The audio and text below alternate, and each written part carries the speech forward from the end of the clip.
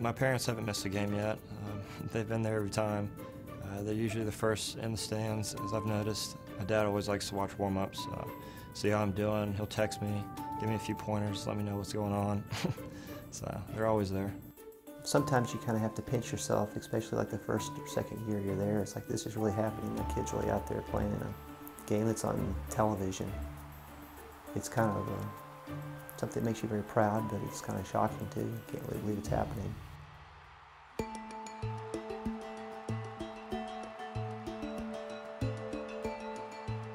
It started out great. He was kicking a lot of field goals. I know he was happy to be at the 5,000 feet altitude.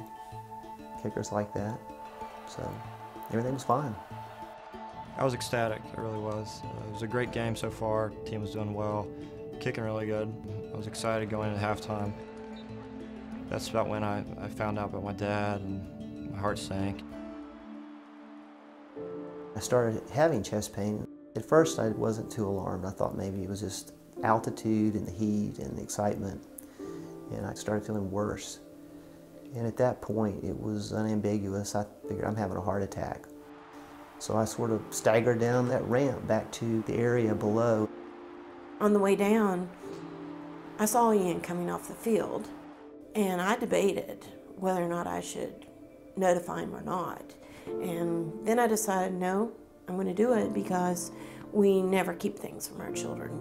I'm going to let him know.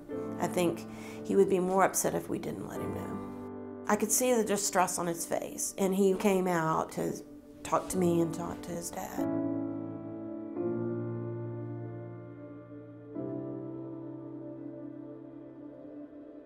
I told him I loved him. That was the first thing. Gave him a hug.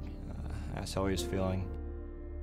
And I remember him coming over, and he was really concerned. And I remember telling him that he needed to go back and play the game because he'd come all the way out there with his team, and it was a close game, and he had a commitment he needed to fulfill.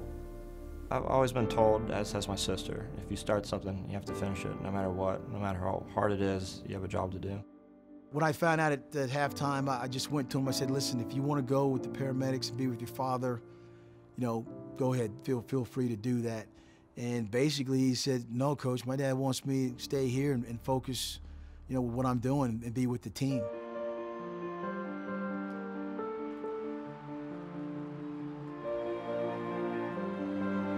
God knows what he was thinking. Put yourself in his position, what you would have felt like if someone you really loved was in a life or death situation. Usually I calculate the distance. I figure it out. That's one of the first things I do. For this kick, though, I didn't. I ran out there and told myself I was going to make the kick like I had before. I was going to do it for my dad. There's the snap. The hold is down. Kick is up. This one has the distance. It is up, and it is good. Another big-time delivery from Ian Frye. It's the power of the human spirit. It's the power of what servant leadership is, which you forget about yourself and you concentrate on others. And in this situation, Ian was able to focus and rise above, you know, the issue that was going on with his father, and he performed on the field. I don't think I could have if been in that situation, because we're very close, and I know he was very upset to see me in that condition and not knowing what was going to happen. I'm glad he was able to make the kick.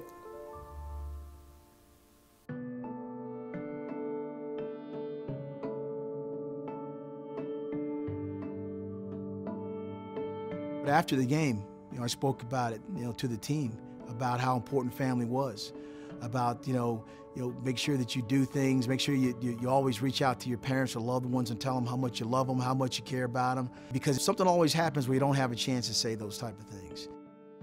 You never know what any day will bring you, and this was an example. So we hope tomorrow's not quite as exciting. When you go through something like this, it's definitely a bonding experience. This experience definitely did bring the two of us closer. We're texting more, calling more, because we both realized that, you can't take life for granted, that no one's going to be here forever, so you really have to cherish every moment. Do everything to the best of your ability, because you might not get another chance.